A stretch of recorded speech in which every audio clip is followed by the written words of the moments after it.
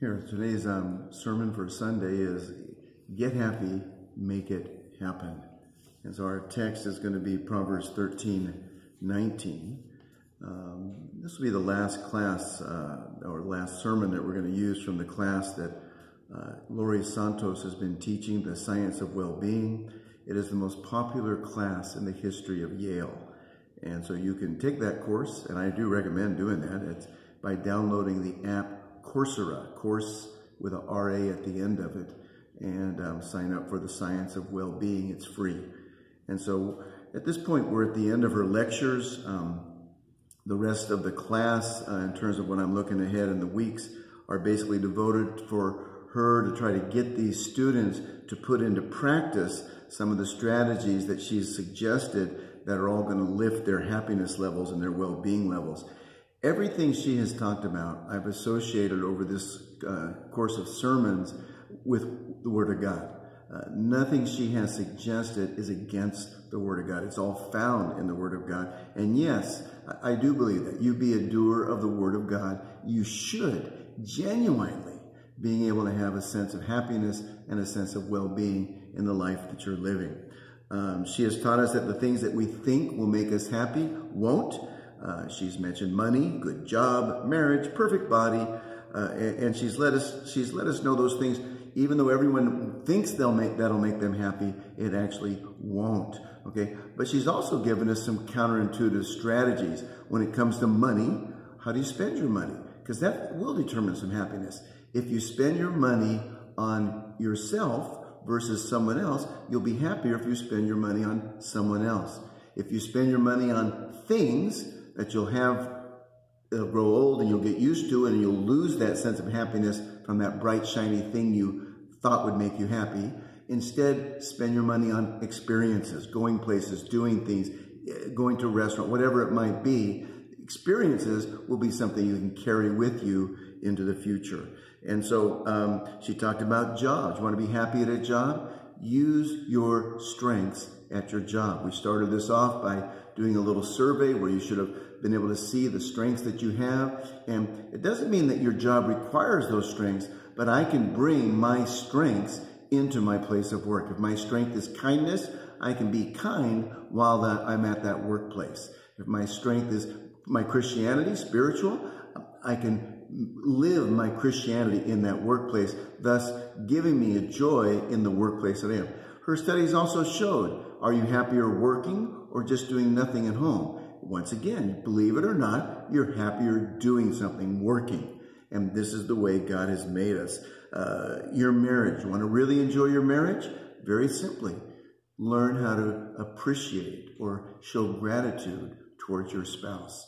And so in all this, she's asked us to focus on some very simple things that, once again, she's having each one of these classes with tons of studies showing how these are the things that can increase your level of happiness, okay? And in that, she mentions savoring, enjoying something that's happening right now, gratitude, acts of kindness, personal interactions, prayer, meditation, exercise, and sleep. And so these are the actions that if you will practice them in your life, yes, they will lead to a higher level of happiness. And all these things, I've taken the time to preach on each one of those, and always preaching them with the eyes of faith, looking at those things with spiritual eyes, being able to see how yes, yes, and yes again. The Bible does say yes. All those things she's talking about, the Bible would say yes, amen, you're right. In this, her final admonition is to make goals. She had a guest appearance by Gabriella Oettingen. She is the author of Rethinking Positive Thinking. Her strategy that she uses in the book is called WOOP, W-O-O-P. It stands for Wish, Outcome, Obstacle, and Plan. And so we have been quarantined, most of us, and I hope during this quarantine time, you did create some things you wanted to accomplish during that time in the house, with your family, with your relationship, possibly some study type things, learning type things, and the ideas at the same time. Even as I preach this, I hope you're beginning to think about what life is going to be like on the other side, some plans that you would make to accomplish some tasks in your life. And so, very simply, whoop. It just means to make a wish or a desire, something you'd like to see happen in your life. Then recognizing how that would enhance your life, how that would be good for you, for other people you love. At the same time, recognizing the obstacles, the second O in there, that there are some things that would be difficult, some things that make it tough to pull off. And then finally, you actually set up a plan. How can I accomplish this task? And so this is what she's pushing her students towards doing. And she's imparted us some knowledge. And like I say, the rest of her class is trying to get her students to now put into practice. And in order to do that, they're going to need to make some plans. How am I going to make this happen? Where am I going to find this time to do this? And they're going to have to start planning some of these things out in my life. So my last sermon is connected to her last subject that she spoke on in her class, which was the idea of making plans and completing them. But I really want to concentrate on the joy or the happiness you get when you have something you want to accomplish. You take the work and the time to accomplish it, that there's a special supernatural joy that God wants you to have when you do that. It's necessary in the life you and I are living. So here's our text. I'm just going to read the first part from Proverbs 13:19.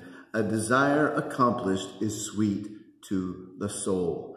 And a desire, a wish, that's the W of W-O-O-P. And let's let you know, the Bible does differentiate between the wishes of the righteous and the wicked. And I trust, as you're listening to me, you are not in the camp of the wicked, because God treats the desires and wishes of the wicked very differently than he treats the wishes and desires of his people. And so, but I want you to see something here about this idea of this desire, this wish, and our relationship with Almighty God. The Hebrew word is tavaha. It is a desire and a delight. And in Psalms 10:17, God hears about our desire. He prepares our heart. Okay, he's heard this desire. He's going to be involved in the very making of the plan that you might come together with. I want you to understand this. You and I do not do anything in this life without him working with us. Okay, we are partners. We're covenant relationship.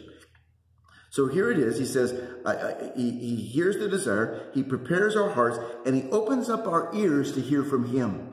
He's going to help us with this desire. He might shave a few things, he might lift it up a little bit, and he's going to help us with a plan. He's going to point out some problems we're going to have to deal with. But once again, God is going to be a part of this. But why? Because he does not want us to become oppressors. I want you to think that through for a second.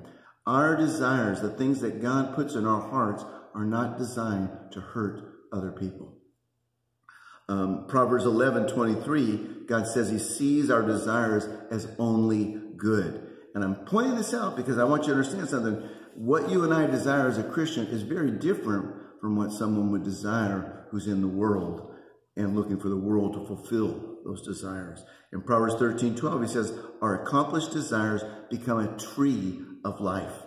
And the picture, once again, is you accomplishing the task, you making your dream come true, you pulling it off, you become an inspiration to other people. It's almost like when they talk to you, they can take a piece of that fruit off of your very life, taste that fruit, enjoy. There's something life-giving about who you are when you accomplish tasks, when you make dreams realities. And this is what you and I are called to do. This is part of our life. This is part of the way God designed us. He created us. Hallelujah. How did he create us? In his image. Who is he? He is creative. He is the creator of all things. Hallelujah. And he wants you and I to be creative in making things happen. In this picture here in Proverbs 19:22, he says, our desire is our kindness. Now, stop for a second just to think about this. In our series, one of the things that leads to personal happiness are acts of kindness. And God says our desire is our kindness. That something about the dreams that we have, the things we want to accomplish in our lives, there's usually some part of it, some facet of it that's not all about me, me, me, me. There's something about it that reaches out and touches other people in kindness. Hallelujah. One of the very things that make us internally happier and happier. Having godly desires is a gift from heaven. All these things that Professor Santos is trying to direct us to, they're all biblical. They're all godly goals found in the Bible. She is sure that pursuing those goals of savoring, gratitude, kindness, fellowship, sweet sleep, exercise, and prayer will lead to a happier living, and they are all biblical admonitions. And her last part here is making a plan to make these things part of your life. Finally, Psalms 37:4, delight yourself also in the Lord, and he shall give you the desires of your heart. Amen. There is a beauty in walking with Jesus that cannot be found in this world. Hallelujah. Delight yourself in who you are in Christ. Amen. And he will give you the desires of your heart. Second part of our verse is accomplished. How does something come to pass? How does something go from a wish or desire to a concrete accomplishment? In our class, she's given us WOOP and WOOP, and it's a strategy that all of us intuitively follow anytime we try to do anything. If we want to have a desire to remodel our kitchen, we have this desire to remodel the kitchen. We see the outcome of this nice, organized kitchen where everything's where it's supposed to be. Everything looks clean. Everything's wonderful. It's not, and so we have this outcome. And then we recognize some obstacles: money, time, inconveniences. And so we recognize, and then we're mulling this all through our mind, and we're making a decision. Am I going to pursue this dream? Are those obstacles too big? And finally, if we say, okay, I'm going to try to make this happen, we make a plan. We begin to marshal our forces, and we make the dream or the wish or the desire become a reality. Making a plan and then following through and completing that plan to accomplish something is the healthiest thing any human being can do. The idea of kids saying, I got nothing to do, that's destructive to the soul. It's destroying people to do nothing with their lives. And so I just always recommend to anyone I ever come into contact with, one of the simplest things you can do to turn your life around right now is find something to do it with all your strength, and make it happen. And this is just a godly, once again, it's a godly admonition.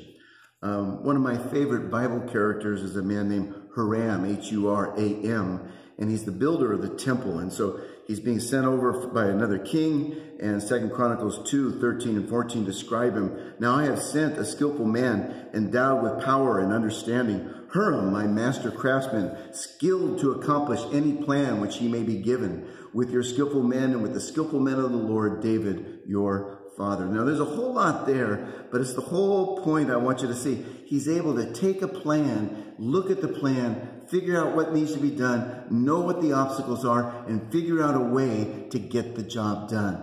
This is why he's the master craftsman. This is why he's the man selected to do this job. He's going to start something, he's going to finish it. If there's obstacles, he's going to get over those obstacles. He's a man who can get the job done. You need to be a man, a woman, or a young person who gets the job done.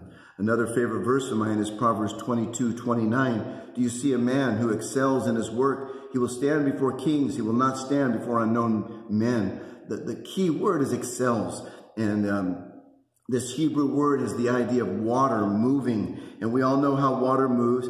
It'll find a way to go over any obstacle, around any obstacle, under any obstacle, or through any obstacle. The idea is that a person who excels, no matter what the obstacle, they find a way to accomplish the task. They find a way to finish the job. And this is the kind of person that you and I should strive to want to be. A person who excels in the things of life that we're involved in. And so this is a quality, once again, I believe needs to be instilled into every single young person. Try and try again. It used to be these things were all taught in our nursery schools, our nursery rhymes, not so much anymore, but try and try and try again. If you don't succeed at first, try again. And so this used to be a common part of just of raising any child anywhere in the world. The idea of get up and try again. Make this happen. And so Proverbs 21:5 says, the plans of the diligent lead surely to plenty. I just want to focus on that one word, diligent. The word diligent means the ditch already dug.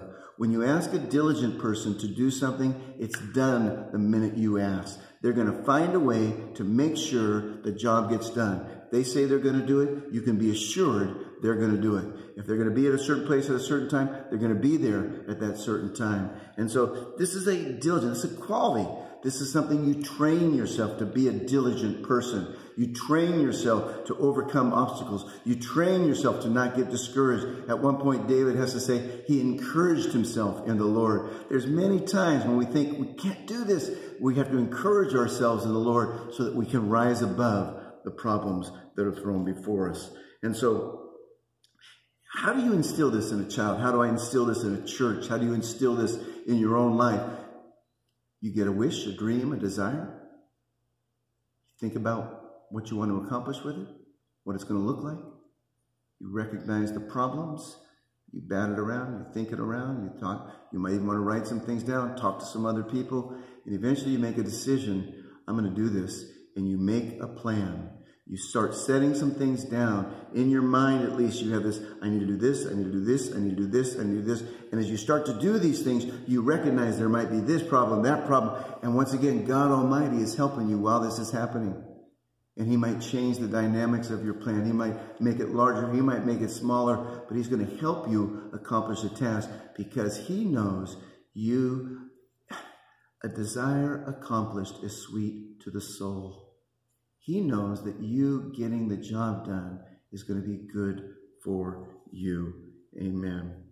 And that leads us to the final point of the sermon. Why? And I just said it. Because a desire accomplished is sweet to the soul.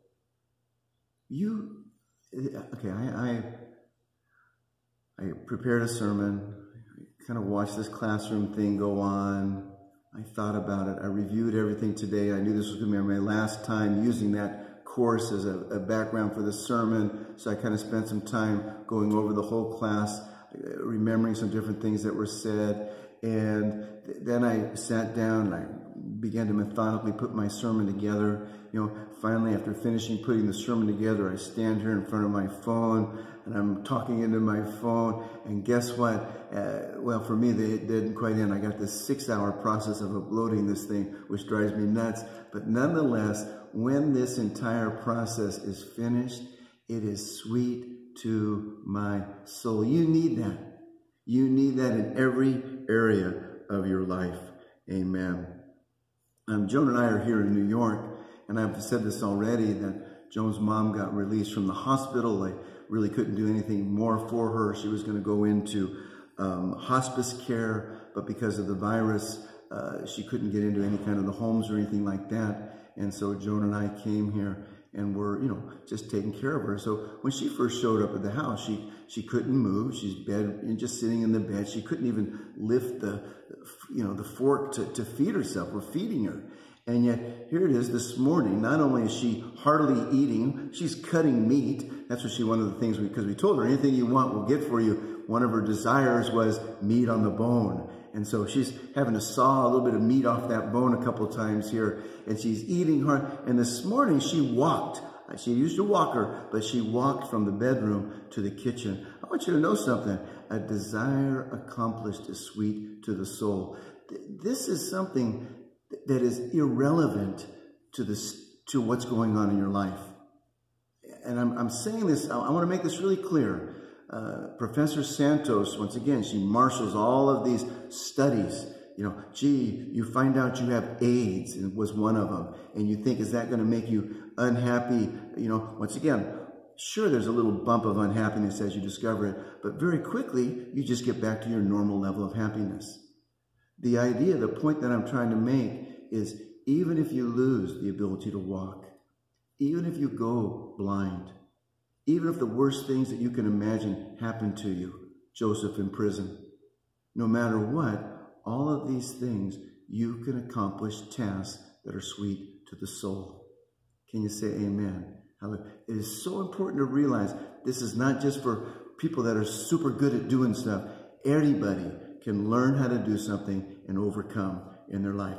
Anyone can look at anything and get it together enough to accomplish that task if they want to. And this is the way God made us. The last word in all of this is nephesh, soul.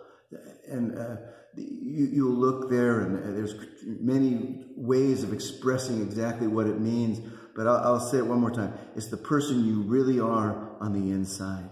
Sweet to the soul. Every time I accomplish a task in my life, there's this sweetness God brings to who I am. How about you? Is it a bitter soul? Is it a condemned soul? Is it a guilty soul? That's not what we're looking for. In Christ, I want you to understand that in Christ, it should be a clean soul. A soul that can take in the good things that God has for us.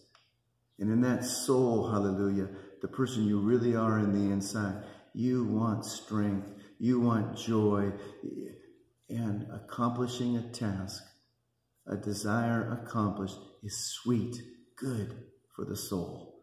Hallelujah. As we do this, amen, our Professor Santos, everything she's describing is good for your soul. It's good for those student souls. Whether they know Christ or not, it's good for their souls. What is she asking? You know, and I'll say this. Take her advice. This is what she advises. Start savoring the good moments of the life you're living. Enjoy the life you're living. Take time to enjoy that moment. Whatever that moment is, you can enjoy that moment. Start a gratitude list. Start practicing acts of kindness.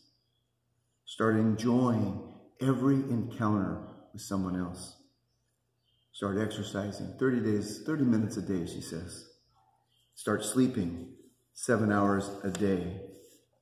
And then start praying every day. And then finally, as she ends this portion of her class, make some plans to accomplish these goals. Make some plans to accomplish the goals in your life.